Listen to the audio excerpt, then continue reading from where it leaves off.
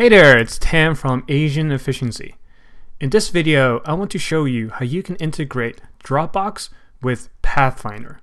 Now, as of now, Pathfinder doesn't support Dropbox. And so whenever you have files in your public folder and you want to share them with other people, you have to sort of figure out another way to get that link. Now, I figured out a way to do this. So in Finder, when you right click on a file, you can usually select here select an option that says copy public link. Now Pathfinder doesn't have that, but I'm going to show you how you can get this. So what I've done is I've created an automator script, or a workflow I should say.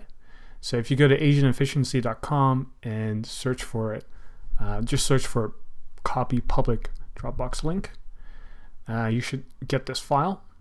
And then whenever you get this dialog, make sure you click on Open with Automator. And so you'll see this. Now, what you want to do next is change two things. So right now you want to change this. So here it says tan.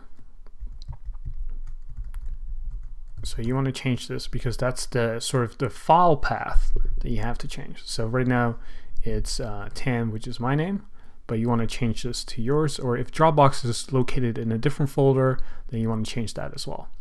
Now the next thing is your ID.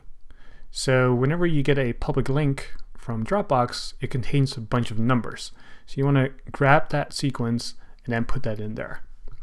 Now once you've done that, you want to save this. So the way to do that is hold the Option key.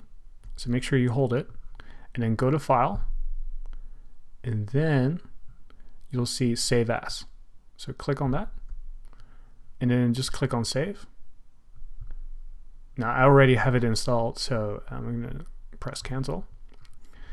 And now you have it installed. So now go to your public folder, right click on the file, click on Services, and then go to Copy Public Dropbox Link.